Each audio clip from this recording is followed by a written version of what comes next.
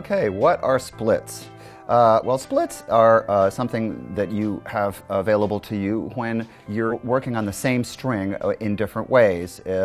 Perfect example is if I'm raising the B string with my A pedal, I'm raising it a whole step.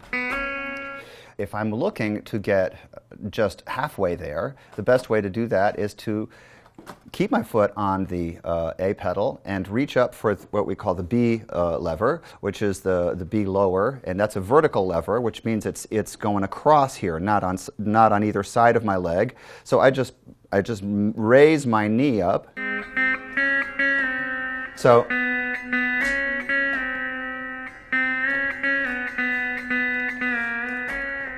So you can hear that it's splitting the difference, and hence the name split. This is especially useful for making minor chords out of A and B position chords. If we're in the key of G on the 10th fret, suddenly we have a minor chord. On the same fret, if we want a G 7th chord, we have the same relationship occurring with the 6th string, which is affected by the B pedal. It raises it a half step.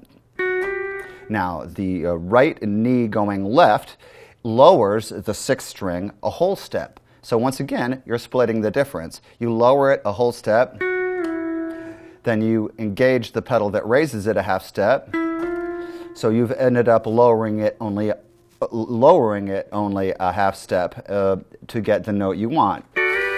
So in this case, you get a nice 7th chord by engaging the A and B and lowering the 6th.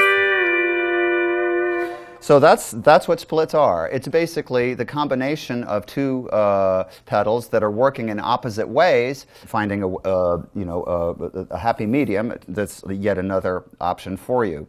This is not an option available to people who own push-pull pedal steel guitars. That technology did not permit splits, and basically whatever the first change that you hit, that was the one that won. But if you added the other one that would countermand it or modify that, you're out of luck. Nothing was going to happen. But that's one of the advantages of all pull guitars, is that you do have splits, and they can be extremely useful.